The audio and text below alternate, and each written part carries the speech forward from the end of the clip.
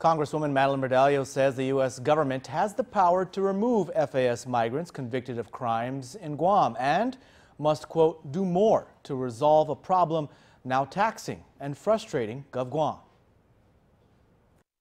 Congresswoman Bordallo says the problem's not new. It was discussed at a high-level meeting among Interior, Guam, and FAS officials a few years ago. But the issue again grabbed local headlines this year when Governor Calvo faced obstacles from FAS leaders to return migrants convicted of crimes in Guam.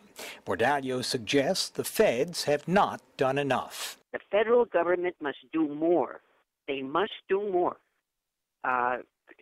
To resolve this issue, which is why I requested that Assistant Secretary Kiana organize a meeting with the State Department and the FAS governments to develop an intergovernmental agreement so that the FAS citizens who are convicted of crimes in the United States can serve their sentences in their home country. Contacted by phone, Kiana's office said the Assistant Secretary did not have time to be interviewed this week due to a busy schedule, but was taking Ms. Bordallo's request very seriously.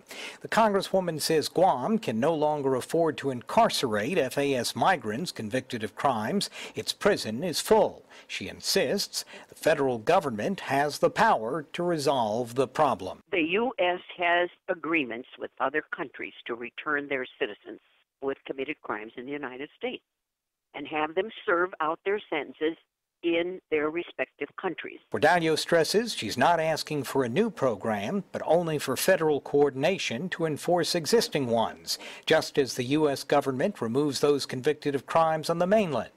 There's just a few months left in the Obama administration, but Bordallo still says she's hopeful, adding, we have to start somewhere. We've been talking about this for decades. Yet she says Guam continues to bear an unmanageable burden under the compacts. On Capitol Hill, Matt Kay for PNC News.